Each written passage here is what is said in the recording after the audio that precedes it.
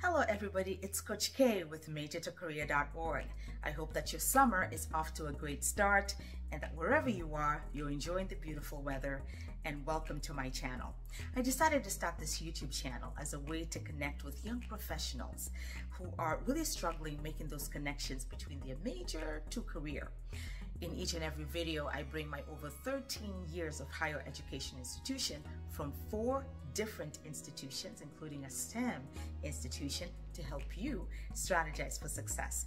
Today, we're going to talk about the differences between a resume and a CV. If you are interested in this information, stay tuned. So folks, over the years as I work with young professionals and also seasoned professionals, one of the key questions I often receive is, what is the difference between a resume and a CV or the curriculum vitae? And the whole discussion comes usually when students find out that they actually have to submit a one-page document.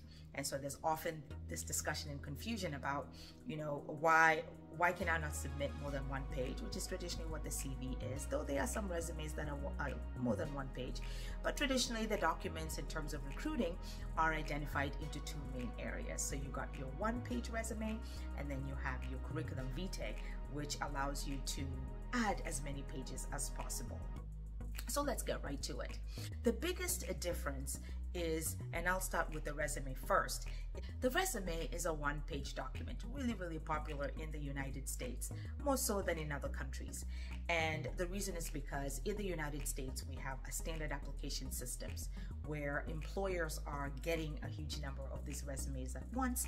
They want to review and identify who they can talk to be able to get even more information. So a lot of people think that because you only have one page that the information is getting lost. It is not. The intention is to really knock the door and get you to have that conversation so that you can share everything that you have. And so you need to highlight key areas, make sure that it's one page, make sure that it's employer ready, and I think you'll be good to go with that document. Flipping sides, the curriculum vitae is where you are actually permitted to submit as much information as possible. And when it comes to the CV, multiple pages are fine. In fact, in some countries, with the CV, you can actually add a picture, you can share some information about your family. So different cultures, different walks of life, they have different parameters when it comes to what is acceptable.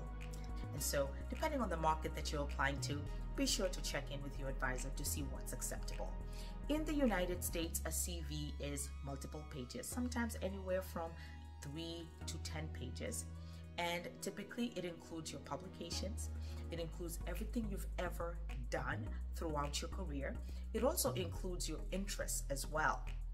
And these are usually primarily used for positions, particularly within higher education, faculty positions, where you're going to be giving of yourself, particularly in a tenure track position, even in some non-tenure track options, they will require you to produce a CV.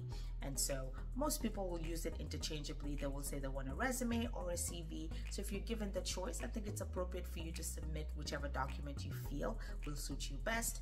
But in most cases, if they do say a resume, they are really referring to the one-page document. Folks, I hope that information is useful. Let me know in the comments if you found this information useful as you're kind of contemplating the differences between a resume and a CV. Thank you so much for watching.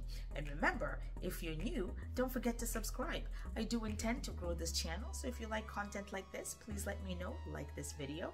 But stay tuned, because I'm going to cover lots of information about internships, externships, postgrad options, master's, undergrad, high school diploma, you name it. This will be your academic one-stop shop to be able to learn about all your options and be able to maximize your education and have the return on investment. Thank you for watching. Until my next video, bye.